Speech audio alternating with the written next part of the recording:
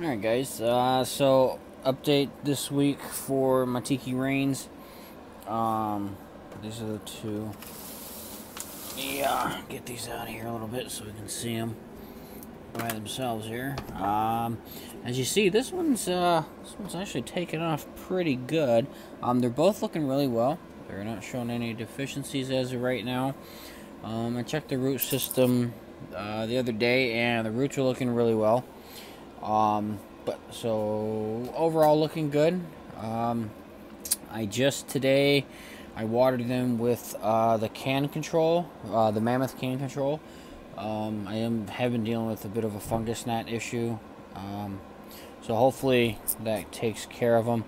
Actually, I did that a couple hours ago, but actually, honestly, kind of opening it up, I'm not really seeing anything crawling around or flying right now, so that's going to give me some hopes right there. I'll let you guys know how that turned out within the next few days. Hopefully within a week or so I should know better if it actually worked or not. So we'll go from there and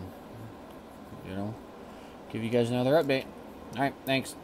Opening it up, I'm not really seeing anything crawling around or flying right now, so that's going to give me some hopes right there. I'll let you guys know how that turned out within the next few days. Hopefully within a week or so I should know better if it actually worked or not. So we'll go from there and